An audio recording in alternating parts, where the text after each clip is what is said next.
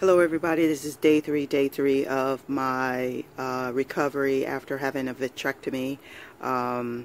It has been quite a journey. I'm actually outside and I'm wearing shades to protect the eye. It actually looks pretty good, and so I'll let you see how it looks. There you go.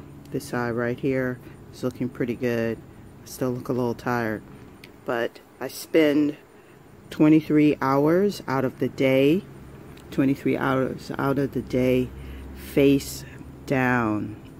My view has been face down for 3 days, and I hope and I can't wait to be able to be erect consistently, except for when I go to sleep, of course.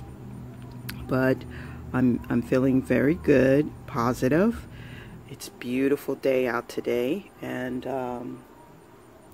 it's great to be alive, and it's great to have great technology to be able to repair the things that go wrong in our bodies.